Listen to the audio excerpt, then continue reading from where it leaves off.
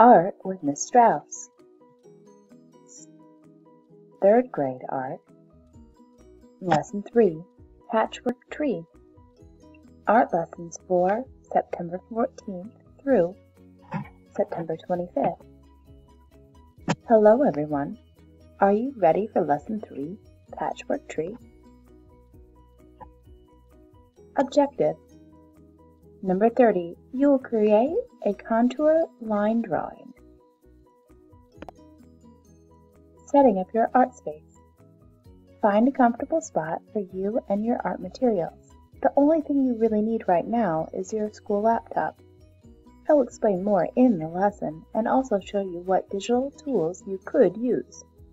Other materials are optional. In this lesson, I will use basic school supplies like a pencil, paper, art supplies like colored pencils, crayons, and markers, images of nature, and digital drawing tools. Imagination. Using your imagination is an important part of forming ideas.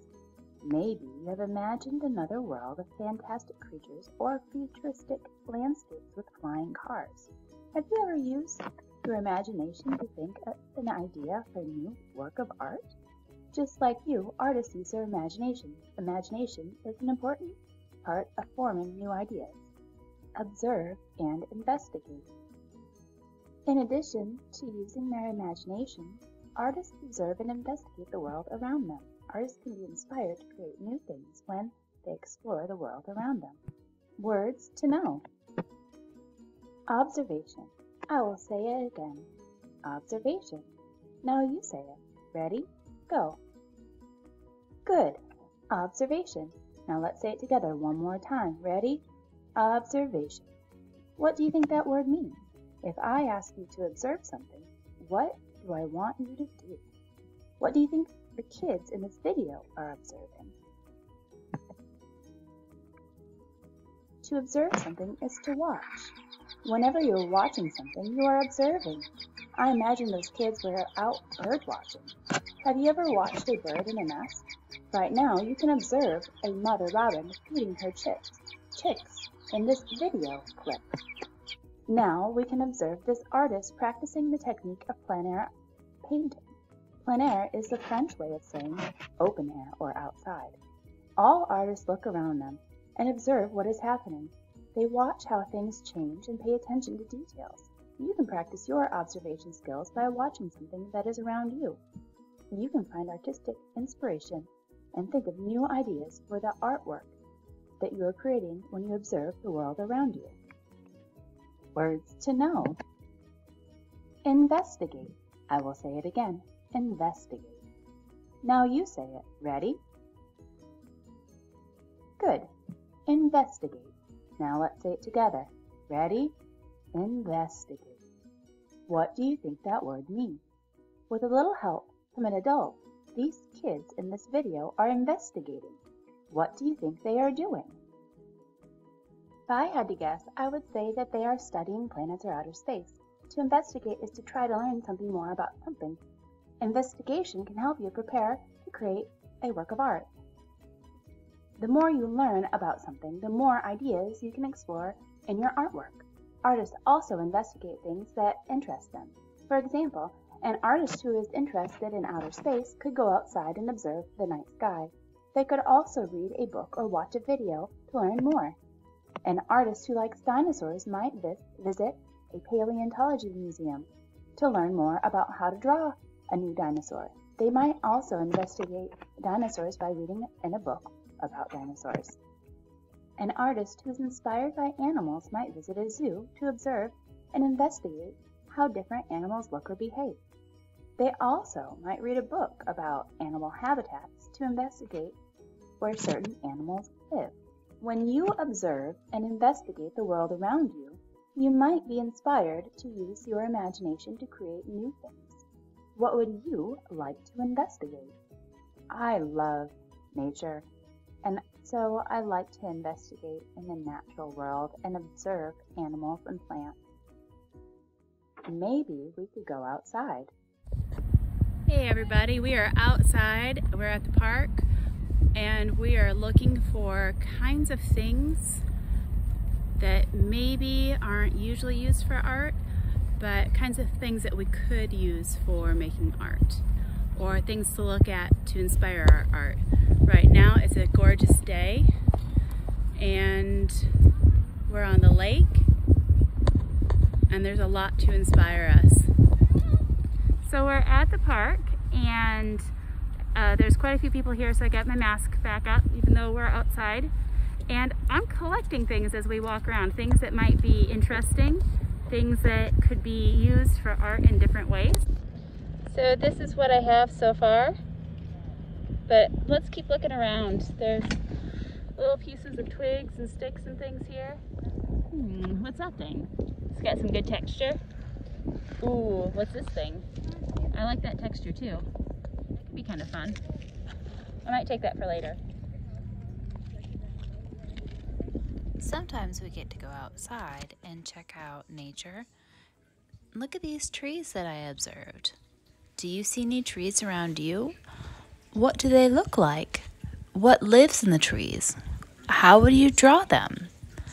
Trees are all over and look different around different seasons. There's lots of different kinds also, and in different parts of the world. What trees are around you? I enjoyed my time outside, and I love seeing all these trees, but sometimes you can't just walk out to the park. What can you do to observe trees and investigate nature? I know, maybe we should look in a book. Let's go back to Schoology to find our book for this week. If you look at this page, you'll see a Schoology classroom that's probably similar to yours. I know it's not exactly the same, but you should be able to follow the same steps. If I open this folder and go down to this week's lesson, I can open this lesson folder and then this optional extras for lessons to get 2 EPIC ebooks. Students and educators, that's us, and class code here. Your class code is the one that your classroom teacher uses. Use that code if you have it. My code is TJT5594. To get to your existing account, please make sure to use the code that your classroom teacher gave you. Now you could explore EPIC on your own and find lots of interesting books, but I've added this to your collection for you. Once you're at this page, you can learn all about trees by clicking on any of these book titles to learn more. Now, one of my favorites is Extreme Trees. When this book loads, I can learn all about different trees and how they look. Now that I have a good idea of what a tree looks like, I can go back to my paper and draw a picture of a tree, even though I might not be sitting in front of a tree out at the park right now. I use EPIC all the time. You can search photos on your own. We can use the images we see to reference the details of trees we draw. While you can wait until later, I'm going to start my drawing with the supplies and paper I have to draw a tree while I have my EPIC books pulled up on my screen. So with my video ready, I can start drawing. You can either follow along with a video or a book, or I can start drawing by myself. I'm going to choose a regular pencil and start drawing on regular paper. Ready? Here we go.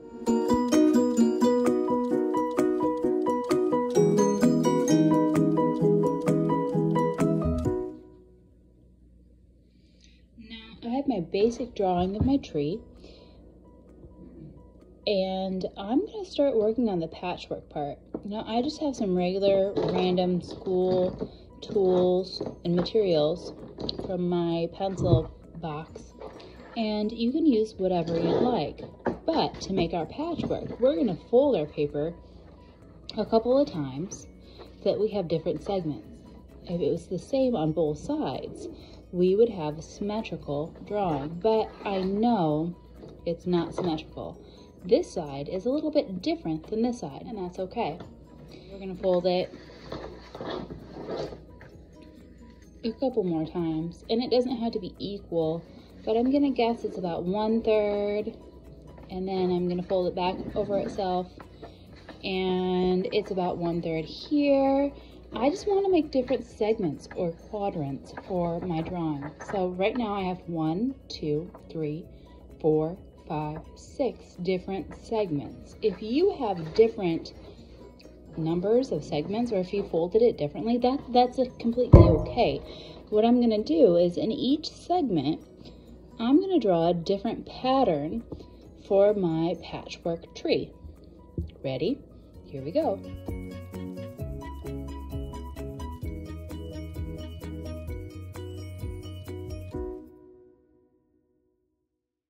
I ask what makes the contour. Contours lines follow each other and add volume to the shapes.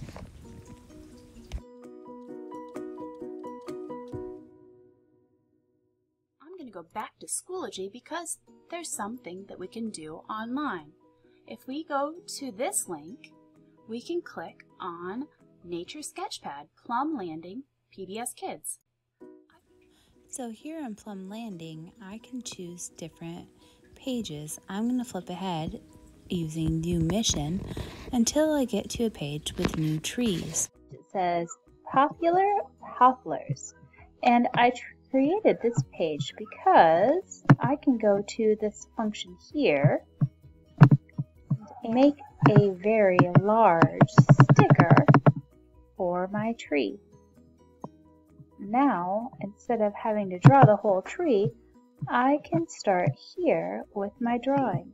Our instructions are to make a patchwork tree. The next part is to divide the tree into halves and quarters. Half, all the way down, and then I'm going to draw a line halfway this way to make quarters. I can make more quadrants. Now I have 1, 2, 3, 4. On this part of my page, I can add texture.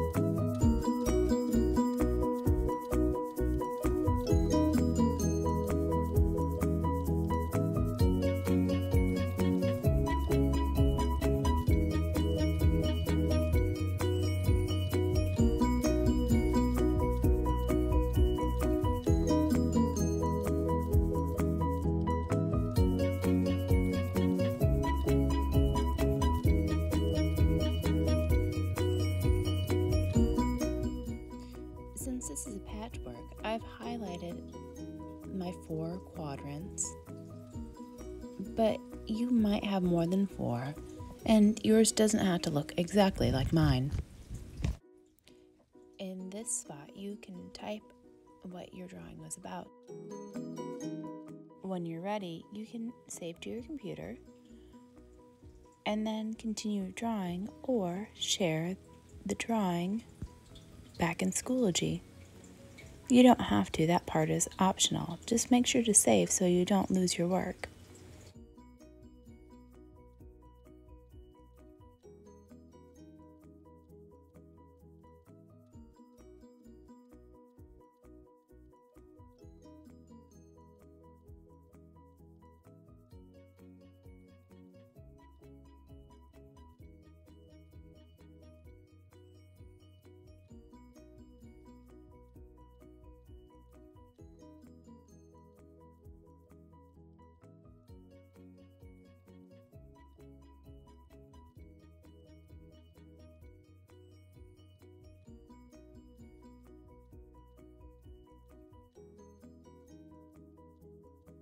Now for Schoology, your classroom looks a lot like this. To upload your work, you can click over here for upcoming events and just for fun, lessons. Now on mine it says submissions, no submissions.